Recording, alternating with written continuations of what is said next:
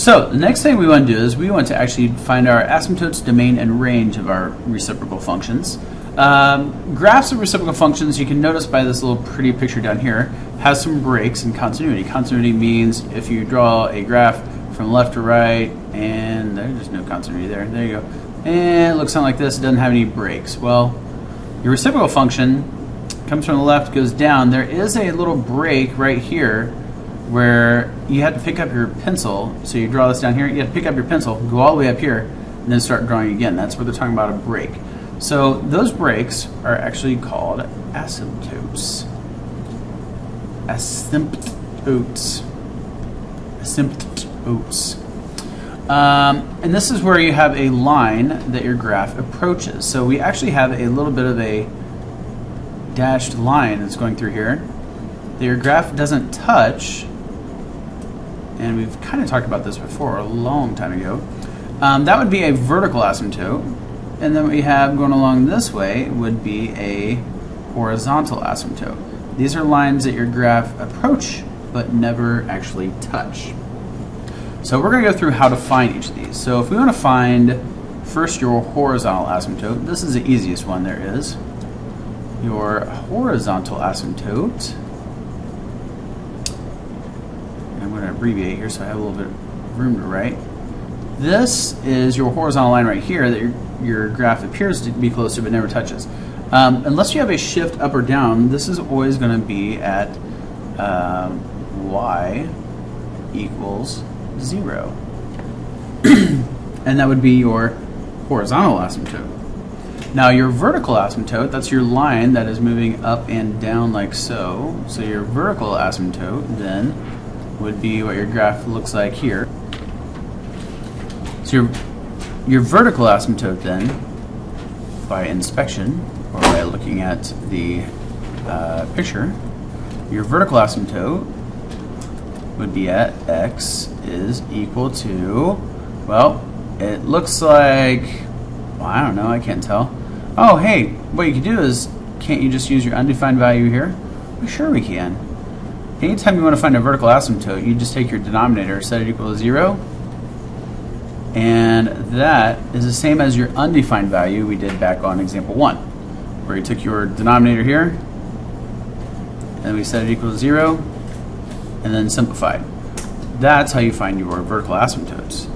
Now if we want to find our domain, your domain is not too tough here. Your domain is what we did from example 1, where we say this is all real numbers except, these are your x values.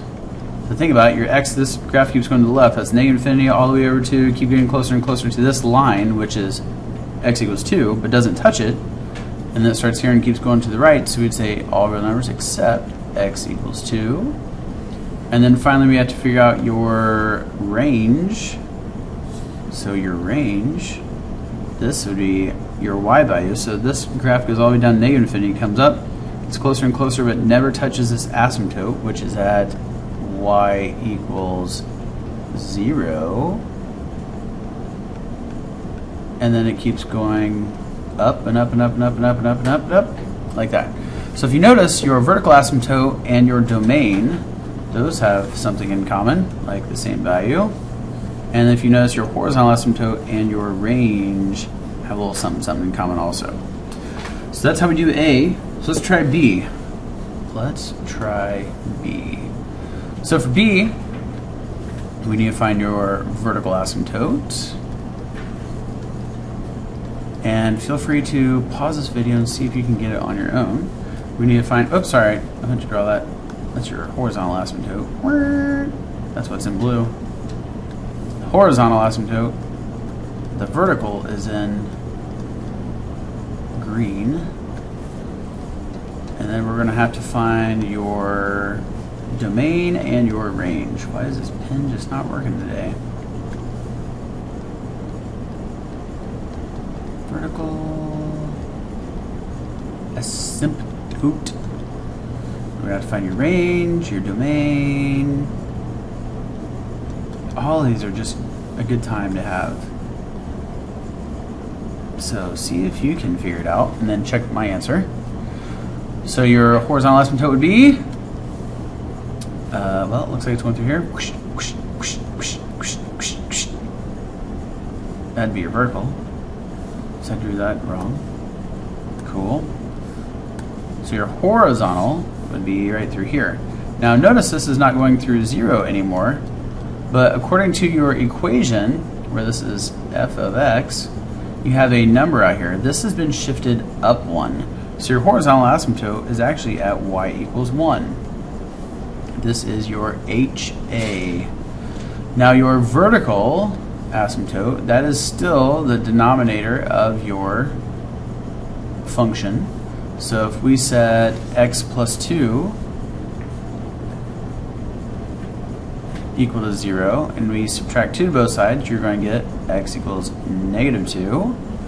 Your domain then, remember your vertical asymptote and your domain have something in common. They have the x equals -2. So your domain are all real numbers except x equals -2. And then finally your range that has something in common with your horizontal asymptote, that would be all real numbers except y equals 1. That is how you